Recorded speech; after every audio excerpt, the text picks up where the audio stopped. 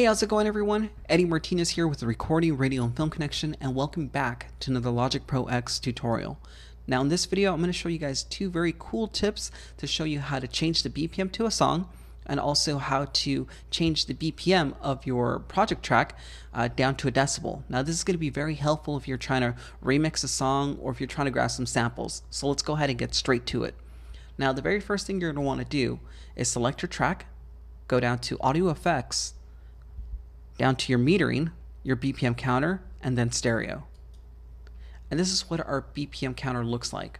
Now essentially what our BPM counter does is as the playhead moves along in the track, it analyzes the transients in the track, so the largest waveforms, and it analyzes it and converts it into a BPM.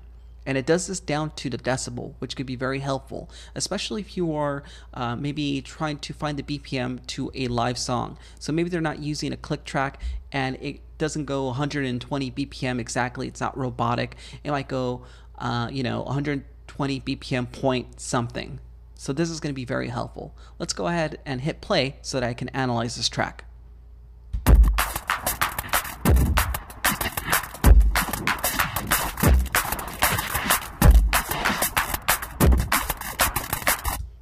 Alright, cool. So the BPM counter is giving us a very solid reading of 94.5, and I trust it. So let's go ahead and X out of this.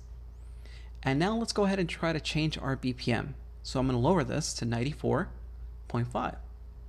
And as you can see, it goes from 94 to 95, 94, 95, and there's no real decibel points, but I'm going to help you change that. All you need to do is click on this button right here and go down to custom.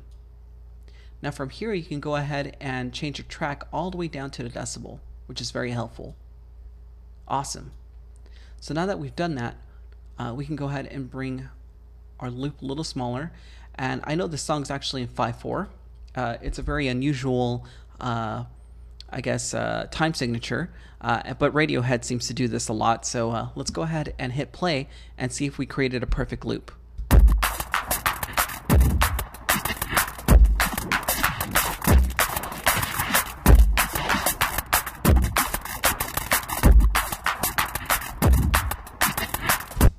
Alright, perfect. So it was able to analyze it 100% correctly, and we were able to change the BPM or the tempo exactly how we wanted it, that corresponded to our BPM.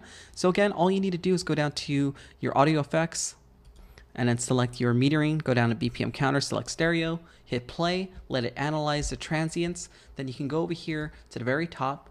It'll more than likely be in this function right here. You'll go down to custom, and then you can go ahead and change your tempo down to the decibel right over here. So I hope the video was helpful. If it was helpful, go ahead and leave your comments and thoughts down below. If you liked the video, go ahead and hit the like button. And if you haven't already, subscribe to the channel. I'm Eddie Martinez, and I'll catch you guys on the next video. Peace.